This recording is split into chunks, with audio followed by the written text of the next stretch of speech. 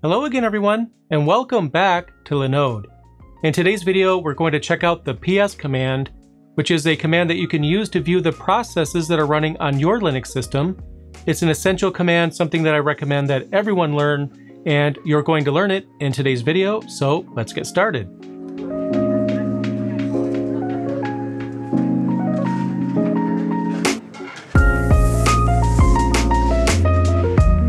Thankfully, the ps command is actually really simple.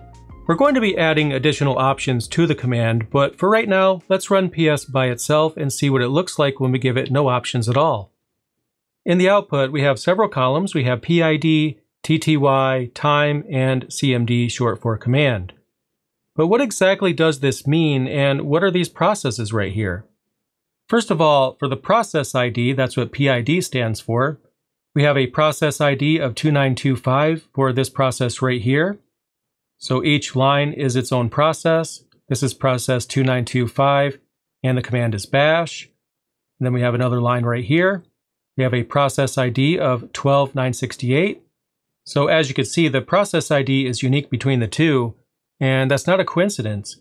Each process on a Linux system is going to have its own unique PID because no two processes can have the same PID. When a process runs, it's assigned a PID, and that's the PID that it has. And a Linux system is intelligent enough to know how to not assign the same process ID to more than one process. Now the TTY field right here, that actually refers to the terminal that the process is running inside of. Going over TTYs is beyond the scope of today's video. Maybe that's something I'll cover in the future. But for right now, it just helps us understand which terminal a process is running inside of. Now, time is a bit confusing here because time is all zeros for each of these two processes. So does that mean that each of these processes were running for exactly 0 seconds? Well, no, actually that's not what it means.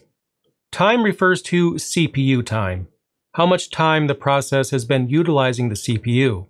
So that's not something that's ultimately useful to us right now. So we're going to ignore that. But just keep in mind that time in this context is not related to how much time the process has been running, but just how much time the process has been seeking the attention of the CPU, so that's what it means. And command, CMD right here, shows us the actual command that is running as part of that process. So here we have bash, and that's the shell that I'm running here in my terminal. But we also have a process for ps itself. So when I ran ps, it was assigned a process ID and is showing in the list. Now ps, when you run it, just shows you output and then it closes. So ps isn't still running, but when it did run, it was given a process ID even though it finishes and doesn't have to do anything else after it shows output. So that was the ps command by itself. And by the way, I almost forgot to mention, when I run ps by itself with no options, it's only going to show the processes that are running as part of this particular terminal session. So as you can see, I don't really have a whole lot going on here, but at its default, that's what ps does. It just shows you the processes that are running in your current session. So that means you'll actually get different output between different terminals depending on what you're running inside those terminals. Now before we go into the options that are associated with the ps command, I want to make sure that you guys are aware of the fact that there's different styles of options with the ps command, and it might be a little confusing for newcomers, so I'm going to keep this as simple as I can.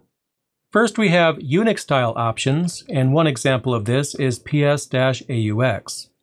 Unix-style options include a dash in front of the options, and then you could chain other options together, so these are actually 3 different options right here, A, U, and X. But instead of typing a dash right in front of each option, we just combine the 3 options together and add one single dash. Now another style is the BSD style, which is also recognized by the ps command, and the difference is simple. With BSD style, there's no dash. Now the output from these various options might show differently depending on the distribution you're running, but the only point right now to keep in mind is that there's different styles of options, BSD style and Unix style. So for the next variation, I'll just run ps.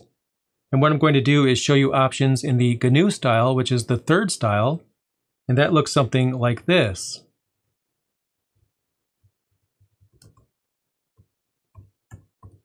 With the GNU style, we have 2 dashes in front of the option instead of just 1. And instead of the option being just 1 character, it's kind of like a word. So yeah, it takes up more space, but it might give you a better indication as far as what it's actually doing.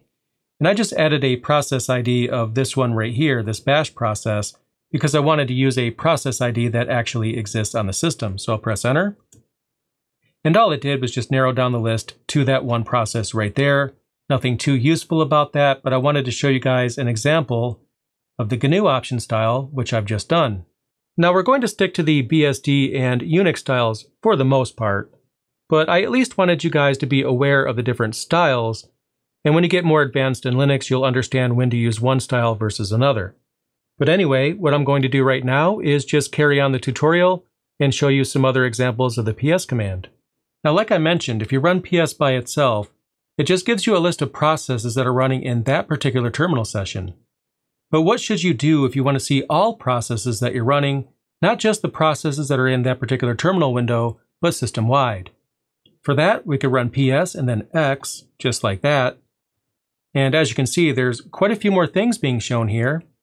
So we have Firefox running, for example, GNOME terminal. It's basically showing every process that is running as my user. Now, sometimes we have a question mark here on this side right here. And then here we have PTS. This actually right here is going to be a column that represents the TTY, or the terminal. If a process is started as part of a specific terminal, it's going to show that terminal here. But if the process was started by the system, it's going to show a question mark instead. Now within the output here, we have a new column this time, and that column is called stat. Now there's a high number of possibilities that could be underneath stat, and I won't go over all of them in this video. But one thing that you'll see is a lowercase s, and if you see that, that means that it's actually a process leader or a root process, because sometimes there's a process that starts another process, creating kind of like a process tree. So a lowercase s means that it's actually a process leader. If there's a capital S, that means that the process is running in uninterruptible sleep, which essentially means that it's waiting for some sort of user input and can't be disturbed until it receives that. If we see a capital R, that means it's actively running. See if we see any R's in here. Not sure if I will, but we'll check. Here's one. So again, if we see a capital R, that means that the process is actively running. So the process is not in uninterruptible sleep, it's actually running. If we see a capital T, that means the process is stopped. And that's similar to when you press Control and Z to background a process. So I don't see any values so far that are capital T. Unless I missed something, I'll just double check. But so far I'm not seeing that. But if you do see a capital T, that means the process has stopped. And that typically happens when you background a process, for example, holding Control and pressing Z. Now let's go ahead and take a look at another variation of the ps command. This time I'm going to type ps and then dash capital H and then lowercase e. Let's see what happens. Now what's pretty cool about this is that we have a sort of process hierarchy showing here, because you see we have some commands that are aligned all the way to the left and some that are tabbed over. So that helps us see the process relationship, because sometimes you'll have a process that spins off another process. So it's a lot easier to see which one is the parent process. I think that's really cool. Now, as far as the options are concerned, the lowercase e option tells ps to list all the processes that are running on the system, regardless of the controlling terminal. The capital H option formats the command column to display the parent-child relationship between the processes, and that's why we see the output displayed as it is here. However, I can make that look a little bit better, so what I'm going to do is show you another variation. So this time I'm going to type ps-axjf. Let's see what happens. And the output is a bit large, so what I'm going to do is shrink the font size a bit. Let's try that again. So at this point, it should be easier to see the process relationship, because this is going to show the process relationship like before, but it's going to show these characters which actually help us understand the relationship, because the processes are actually going to have lines that point to their parent process, and that makes it even easier to understand. Probably even better if you don't have a ginormous font like I do, but it is what it is. You should at least be able to see the value of this particular variation. So let's take a look at the different fields that we have with this variation.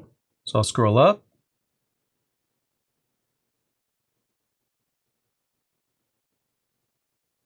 So we actually have several additional fields here. We have PPID, we didn't have that before. PGID, we didn't have that either. So we have some new fields here. What do these actually mean?